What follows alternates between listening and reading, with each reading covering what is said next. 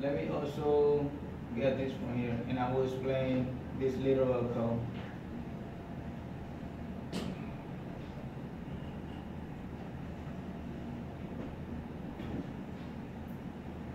So in my dispatcher, I'm now ready. Where is it? I'm now ready to modify it.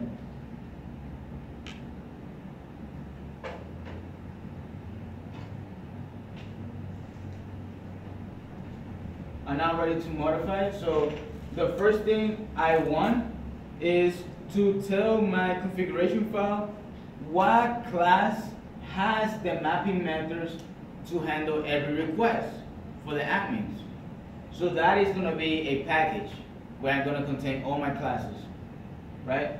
So this is done by the annotation component scan. And inside the base package, I need to provide the package name, only the package name, right? Where I contain all my controller class.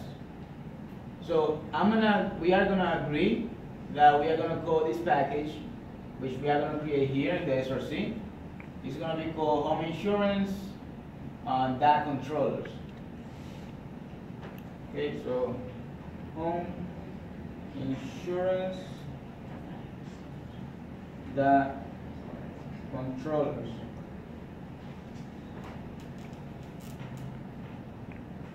So now my front-end controller or dispatcher knows where are my classes that have mapping methods to handle every request for an admin user.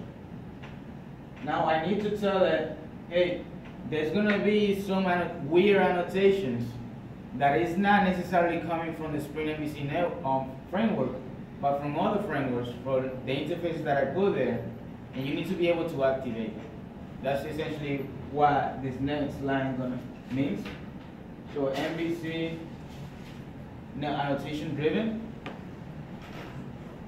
And the last thing that these things takes, and I promise you that's the last thing you ever see about, is that everything that the mapping methods are gonna do, they return to this file. I know it seems weird, this is a XML file, this is not a Java class, this is not coding, this is just tags. But everything returns to this file essentially. The application says, okay, you are an admin, go here. This is where the mapping methods come from. Okay, mapping methods, you done the work, return to this file, and now you need to represent some data. How you represent data? With JSP. Well, where do I find the JSP? Well, that's the view resolver. And where do we have the JSPs files? In the web content. So I need to say /. If I have my JSP files in the web INF, I put /web INF. If I have a folder inside the web content and it's called views, and in there I have my JSPs, I need to say views /. So what the view resolver says, after the controllers have returned everything, the controllers are going to return an object which is called a model and view object, which contains data and a JSP bind to it. So it represents a JSP and an object with data in it. So what this thing does is, it says, where do I find the JSPs? Well, you have it in the web content, so that's just /.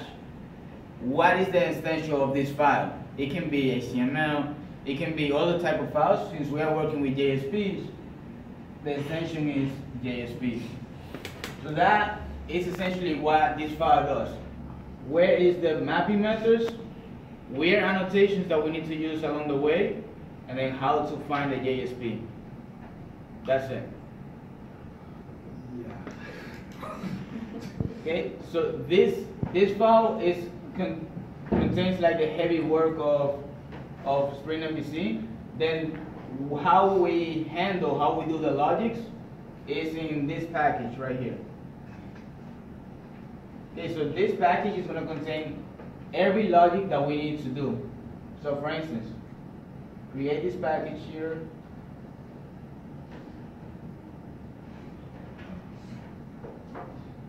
And now I need to create a controller that is just for the admin.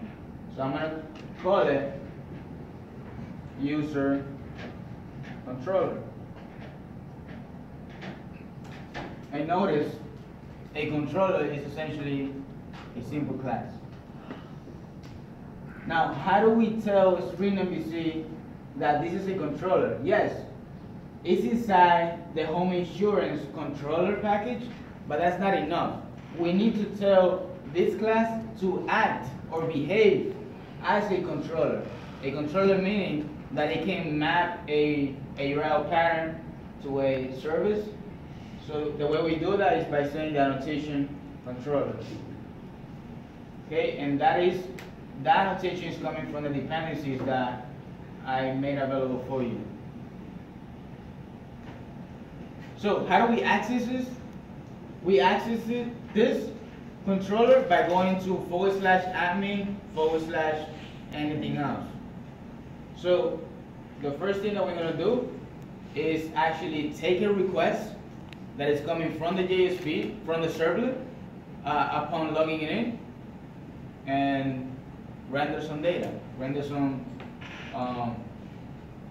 in JSP. So we're going to create a public. This method needs to return either a string. The string has to be the name of the JSP that you want to render. If it doesn't return a string, it must return a model and view object, which contains data and a JSP name. So model and view.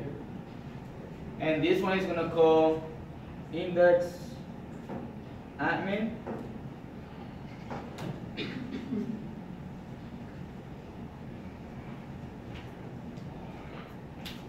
Now, how do we say, okay, we go to /admin / and I just want to say the home of admin.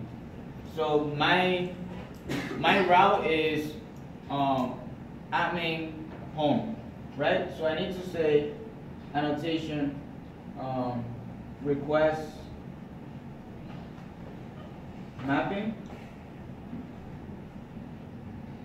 And remember where we're coming from. We are coming from the user servlet, and we are currently in the doPost method, right? So we need to go to the doPost. So we need to say the value, how we get the URL pattern. This is called admin home. So that's like, you see the annotation on top of the servlet that's called servlet route. Well, that's the same thing here. That's admin home. That's the route how to get to this particular method.